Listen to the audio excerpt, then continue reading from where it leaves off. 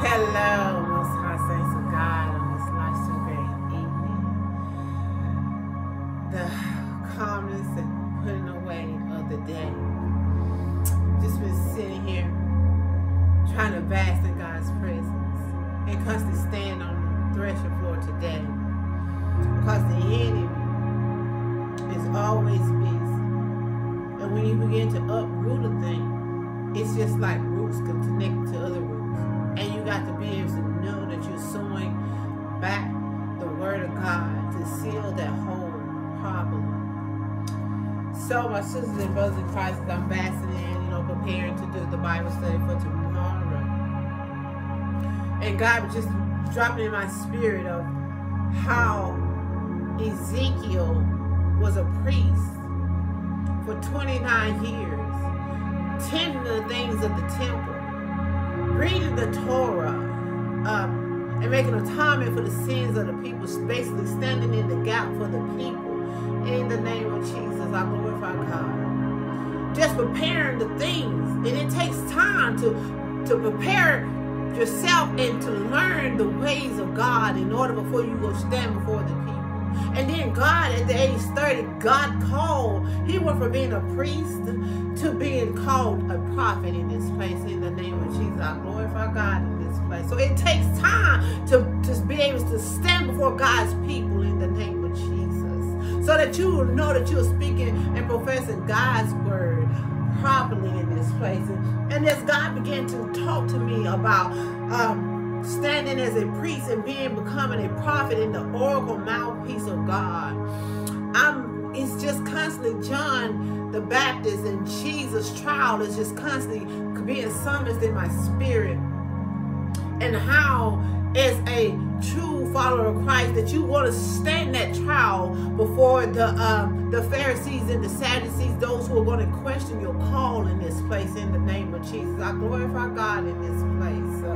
But as they questioned Jesus, and he was the ultimate sign to redeem the people for their sins, because he was sent into the world to save the world in the name of Jesus. Even though as they saw him as John the Baptist, the King of the Jews, in the name of Jesus, and Judas sold Jesus for a few pieces of corn, and it became blood money. And a lot of people have a lot of blood money in their hands in the name of Jesus for a life and for a lifestyle that you cannot maintain it in this place. And as God is talking to me about this, I'm viewing over John the Baptist's life, because they said, is Jesus John the Baptist in the name of Jesus? John the Baptist, he spoke against the sin, and Jesus was sent to die for the sins. But because the kings of the land had blood money and blood on their hands for beheading John the Baptist off of the strippers dancing, and you got some strippers, you got some haters in this land, and they're using their body to get what they want to try to curse your life. But I was sent here today to tell you that every curse that the strippers dances, Herodias' daughter, is trying to place against your life, it has been counseled right now in the name of Jesus. It is cursed at the root, and it shall not prosper in this place in the name of Jesus. And according to Psalms 109, in the name of Jesus, 109 and 6, he has set a wicked man in the name of Jesus over him in the name of Jesus, because they meant you evil in the name of Jesus. Now evil shall rule, rest, rule, and abide over them in the name of Jesus. That's why they wrestle with depression in the name of Jesus. They're wrestling with depression. They're wrestling with suicidal thoughts in the name of Jesus, because they had came against you to cause a death for you along your destiny in the name of Jesus. I glorify God in this place. Thank you, Holy Spirit. Loose the word of God in the name of Jesus, because blood money for John the Baptist's head, Jesus' blood was shedded for the kings of the land. They was not worried about them being saved. What it was, they said blood money. They wanted Jesus' blood, because they wanted Jesus' power. They wanted Jesus' position in the name of Jesus. I glorify God in this place. So they shedded blood in this place in the name of Jesus. But the very blood that they shed they meant it for evil, but God meant it for your good, because the very blood that was shedded was the very blood that redeemed them in the name of Jesus. I glorify God in this place. And it rent the veil so that we can come boldly unto the throne of grace. So whatever that was, what the enemy meant for evil, God meant it for your good. You have already, and you shall rise above it. It's just a trial in the name of Jesus. It's just a test in the name of Jesus. In the name of Jesus, I glorify God in this place. And you shall reap if you faint not on this most high, lovely day in Christ Jesus. I'm going to sit here for a little while longer and meditate on the word of God and seal some things and just allow God's presence to keep saturating this building. I walked in this place the other day, and I tell you what, it was such a glory. I mean, the glory of peace. And God said, this is your place of peace right here in the name of Jesus. It was just in this area right here when I walked through the door. It's like it was just like an